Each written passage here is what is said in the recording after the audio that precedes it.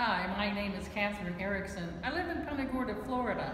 In 2002, when I retired from teaching, I decided to take a pine needle art class to occupy some of my spare time.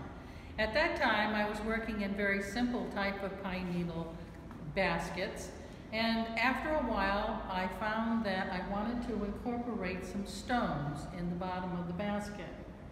So I went to North Carolina and to a rock and mineral show and came up with some stones that I needed to put in, and I decided that I wanted to drill them.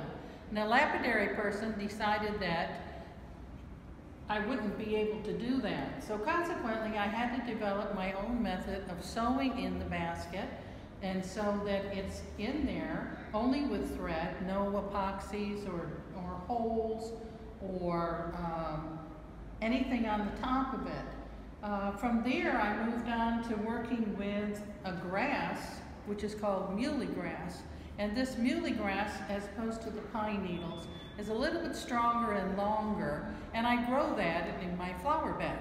And so I harvest that several times a year. It's one of those grasses, it's a xeriscape grass.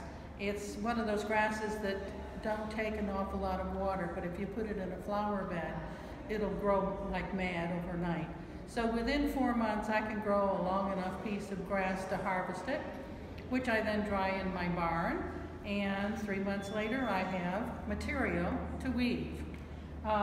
Since the time of my first stone bottom baskets, I've grown also because I've started out with flat pieces, and since I have grown into using more three-dimensional type of pieces, like this piece of amethyst here.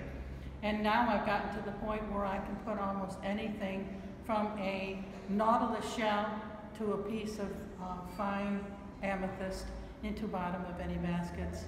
I hope to continue to do this for many more years, as long as my eyesight and my arthritis in my hands will keep me going. Thank you.